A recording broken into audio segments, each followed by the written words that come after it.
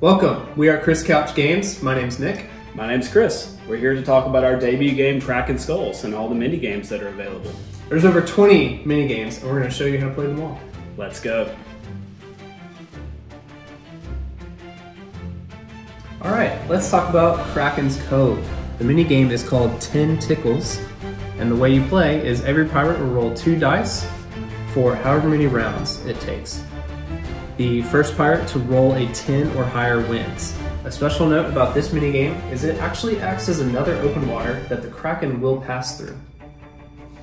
So let's roll our 2 dice, and first a 10 or higher wins. I'll roll 4. Which I rolled a 12 on the first Wow. try. Let's go. Let's Well go. done. See, unfortunately, I don't have any cards in my hand to help, and I really wish I did. So don't forget to check your hand. Play any cards you can in battle.